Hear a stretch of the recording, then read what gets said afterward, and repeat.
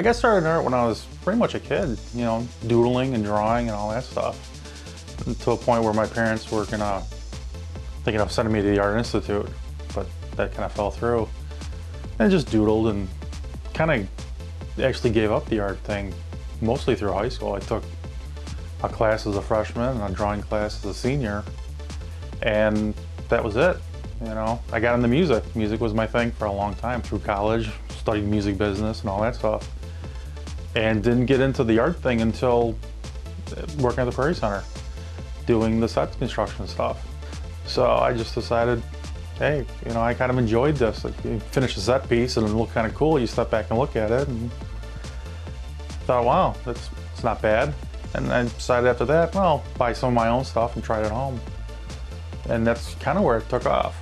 You know, I did my first painting and I stepped back and looked at it and I thought, this is not bad. Just really enjoyed the final product. Really enjoyed coming up with new ideas, and you know, something would pop into my head and I'd think, well, that'd make a cool painting. So go out and get a canvas or whatever I had laying around. And after building sets and all that stuff, we had lots of scrap wood laying around. So I'd take a piece of scrap wood home and paint on that and see where that went. So, and after about 2 years of, you know, amassing a bunch of paintings, I decided, well, you know, show Betsy at the Prairie Center and see if she likes them, and submit my images like every other artist, and she liked them well enough to give me my first show in 2004. I always loved images.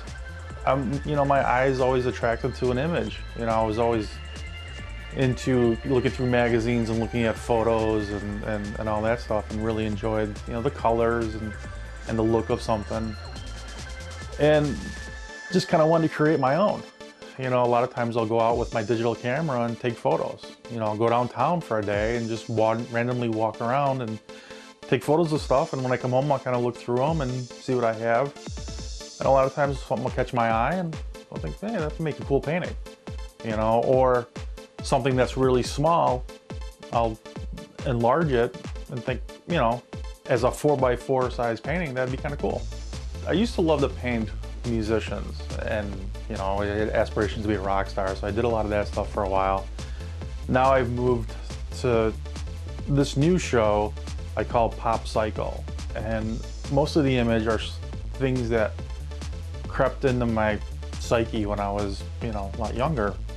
One of my paintings, Dueling Jacks, is 2 Jack-in-a-Box items. Sometimes it's just everyday objects. You know, I have a painting of a hammer. Just thought, man, I wanted something to paint, and that was sitting there. I had a photo of it, and I thought that might be interesting blowing up. You know, sometimes it's people that I admire. I did a painting of Ray Charles after he passed away. Somebody I always loved his music, I always admired him. Just kind of want to do my own little homage. And the same thing with my painting for John Belushi. Always a huge fan of his. Just kind of want to do my own little thing, my own little tribute to them. So that's where some of my painting ideas come from.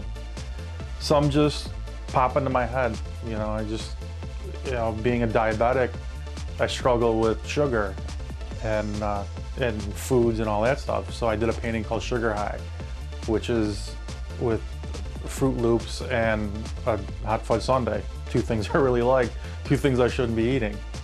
You know, so that painting came out of my frustrations. I was going through a science fiction phase, looking for science fiction movies, and that's where the idea for my painting 9mm ray gun. And I didn't want to do just a plain old ray gun, so I did a painting several years ago of a 9mm handgun.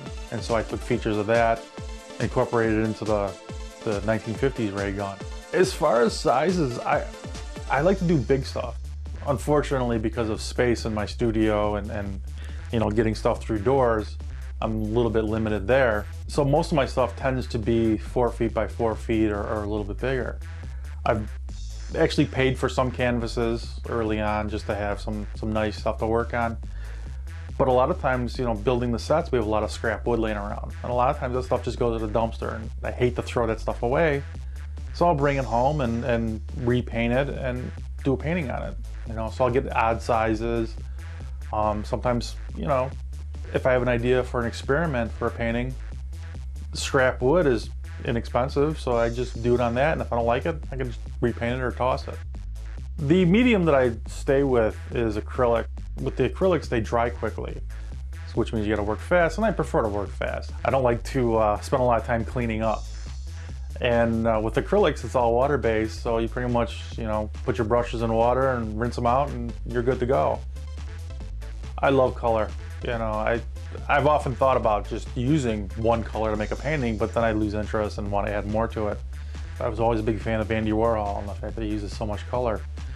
An artist that I really enjoyed, a Chicago artist, used a lot of colors in his paintings, and that really sparked my imagination. Everything seems to come back around, come in cycles, and I've always loved pop art, and with the bright colors and the themes that I've used for these paintings, just settled on, it just came to me one day, pop cycle. And I did a painting of some ice cream push-ups because of all the colors in those, and I was looking at that and saw popsicle and pop cycle, and I just sat down and scribbled it one day, the whole concept of the show. People should come just to enjoy it, to see it, to have fun with it. I'm not sending any serious messages. This isn't about anti-anything. This is just about promoting fun. There's a lot of things going on that bring people down, and this is sort of an escape for people. Just come and look at some pretty colors and enjoy themselves for a few minutes.